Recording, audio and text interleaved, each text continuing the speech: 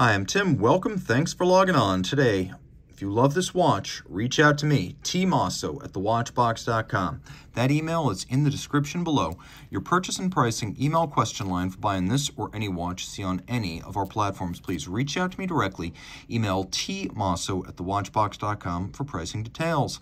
Jaquet Droz is an interesting company. Historically founded by automaton genius watch and clock maker Jaquet Droz, and discontinued after the premature death of Droz and his sons.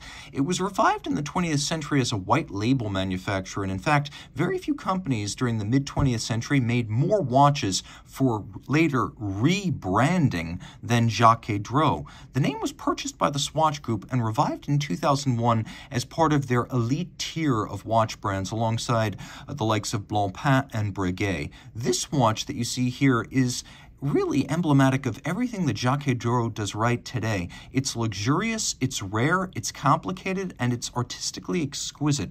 43 millimeters in rose gold. This is the Jaquet Droz Astrale Quantième Perpétual Eclipse.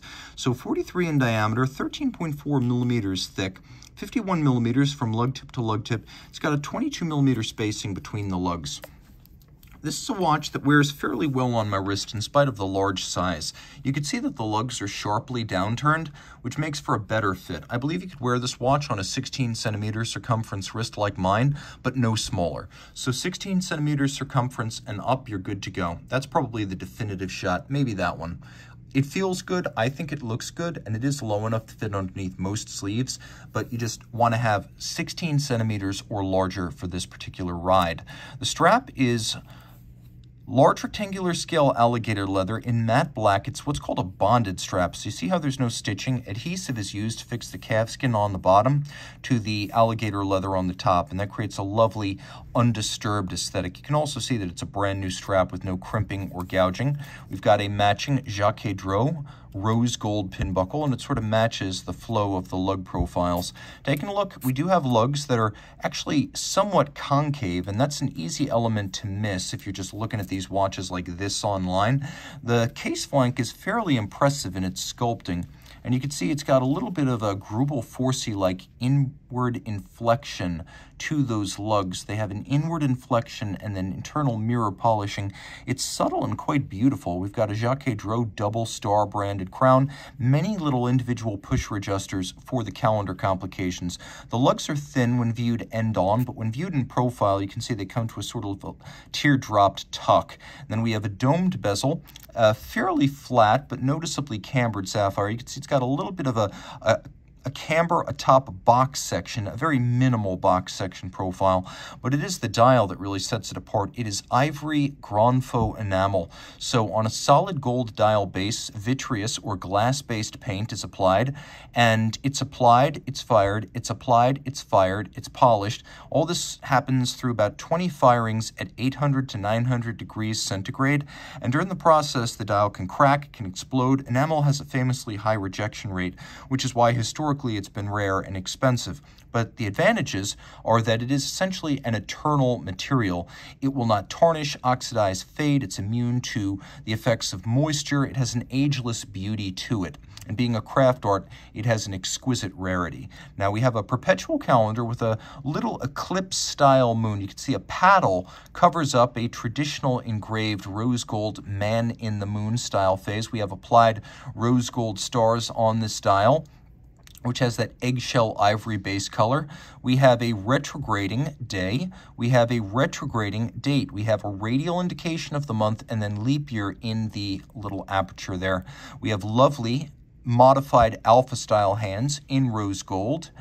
And if you look carefully, you can see that the dial has that very subtle sandpaper-like texture that's characteristic of real fired enamel. On the back, we have a movement borrowed from fellow high-end Swatch Group brand Blancpain.